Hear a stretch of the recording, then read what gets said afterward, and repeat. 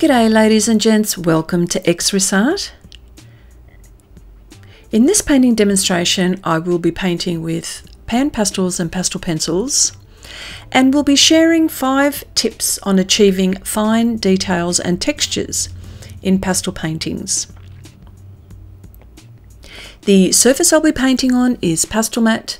I cannot stop talking about this paper. I'll always talk about this paper. It allows me to do so many things along with pastels, and yep, very forgiving. Pastelmat is 360 GSM, acid free, and this sheet is part of a pad of 12.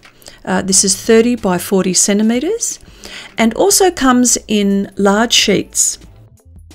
I also use masking film to protect the areas that I don't want affected, and of course Glassine paper, which is fantastic to use as it prevents the oil from my hands going onto the surface when I'm working. So 5 tips on achieving fine details and textures in pastel paintings. Number 1, using the small Sofft tool applicator sponge from PanPastels. These are great and sometimes get overlooked, as a lot of artists go straight in with pastel or coloured pencils for details after using pans for base layers. Number 2, bristle brushes. In particular, 1/4 and 1/8 of an inch synthetic angular brush. The small size for obvious reasons, but in particular the angular part, which you will see me use quite a bit. I'm able to control my strokes in the smallest of areas. Number 3, hog hair painting brush. This is usually a brush that I have hacked up for a specific purpose stroke.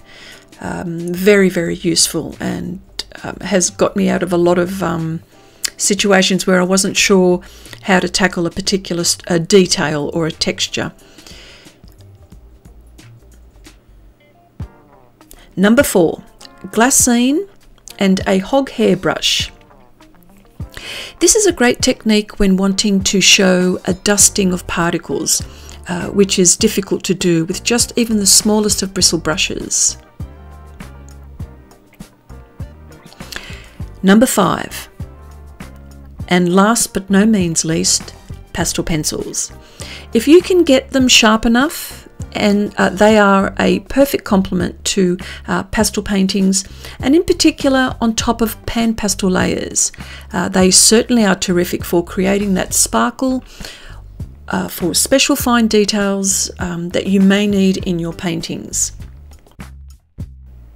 All of the tips mentioned here have been used in this project, which was painted in real time on my Patreon channel.